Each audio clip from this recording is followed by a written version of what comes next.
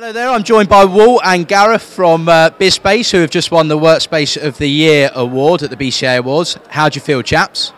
I'm over the moon. I think it's a great award to receive.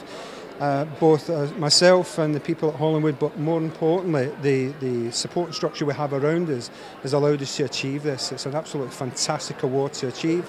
And you know what? Tomorrow morning, I'll be putting this on the wall. No maintenance guy, I will. And how about you, Gareth? How do you feel? I know. I think it's brilliant. We've just changed our brand to kind of represent who we are a little bit more, and it's all about, like Walt says, it's all about teamwork. And you know, I keep saying it's Walt's award, and he says no, it's our award. And it is. It's great. It's a great reflection of the business that we are. And interestingly, Walt actually won one of our internal values awards as well. When was it? Last year. Last year. Yeah. And you know, it's a kind of culmination of a fantastic year for Walt. It's been a really great year actually. So he deserves this award. It's brilliant actually. Or we deserve this award. Yeah, we do. Yeah, we do. So you've had a great year. Is it going to be a great 2017? What are the sort of opportunities that you think you guys can see moving forward? It's going to be an exciting year, put it that way. We've got a lot of things, especially in the Hollinwood site in the northwest. We've got a lot of direction coming forward from the hierarchy. That's Gareth and his team. Hierarchy. Yes, yeah. Well, hierarchy, yeah. No, but Gareth and the team are really giving us a real focus this year, and I think we're really set up to take the market on by storm. And especially what we specialise in is the short term and the micro business. That's what we're made for. And this is going to really help us move along really fast. And 2018 will probably be the best in the whole of the industry. Do you agree, Gareth? Big words there. No, I do agree. We have a vision to grow the business hugely over the next 2-3 years, and despite Brexit, we see a real opportunity in the market.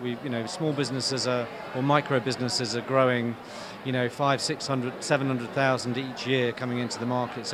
And there's lots of buildings being taken out of the market. So we see a real opportunity for this sector in particular. And actually, we grow at 1.5% next year, 2.5% the following year. It's growth. It's good for our sector for sure. And I think us in particular, we've got a real opportunity to present a great product to the market. So, and a great personality. So we're really chuffed. So you've mentioned Brexit there. What do you think the challenges are moving forward into 2017-18? I think everyone says it's all about confidence, but actually I think the small and micro businesses are very resilient people, and they are attuned with what's going on, and they are all feeling really quite positive. I mean, our business is going from strength to strength. We're at the highest occupancy we've ever had, and their lifestyle. A lot of these businesses are lifestyle businesses, and they will fight very very hard for their lifestyle. And it doesn't matter whether it's Brexit or whether it's the fall in the pound, whatever it is, they'll fight for their businesses. And so they might have a Mercedes outside, but they'll trade that in for a Ford Mondeo in order to keep the business going. And that's the kind of sector that we in particular are in.